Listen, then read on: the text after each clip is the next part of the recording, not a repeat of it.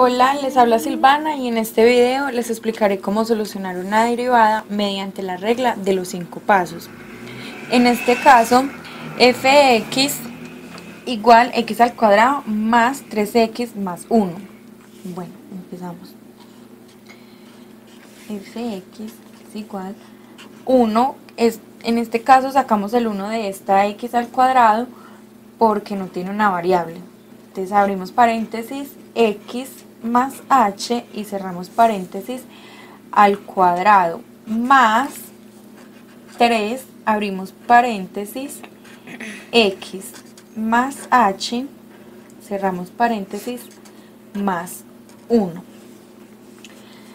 Igual, seguimos con el 1, abrimos paréntesis, x al cuadrado más 2xh más h al cuadrado y cierro paréntesis más 3x más 3h más 1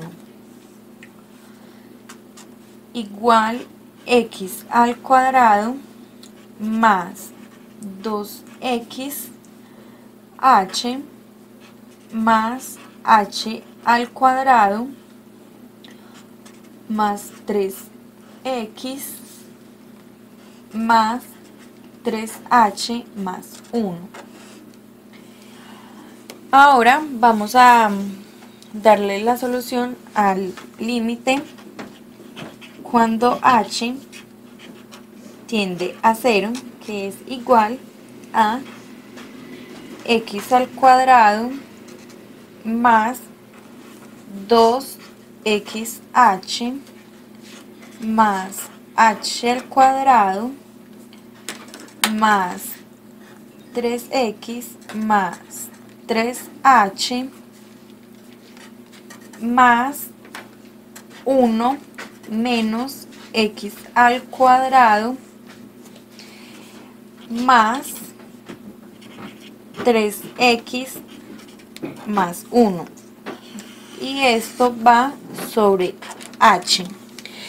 Ahora vamos a cancelar los términos semejantes, que en este caso son x al cuadrado, 3x y 1. Bueno, esto nos da 2xh más h2 más 3h sobre h